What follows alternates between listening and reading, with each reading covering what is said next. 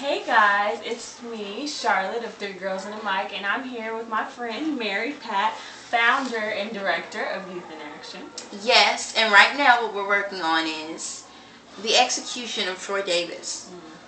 I personally feel like nobody should be executed, and everyone deserves life, either they did wrong or right. But it's just like Jeffrey Dahmer and you slicing up people and eating them.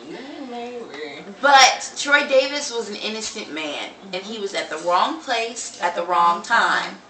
And that's why I think it is important for you all to come with us tomorrow at the Georgia State Office of Pardons and Paroles outside to support and to stop the execution of Troy Davis. Yeah, and do what we can, make our voices heard, because if he didn't do it, why should he get the punishment for it?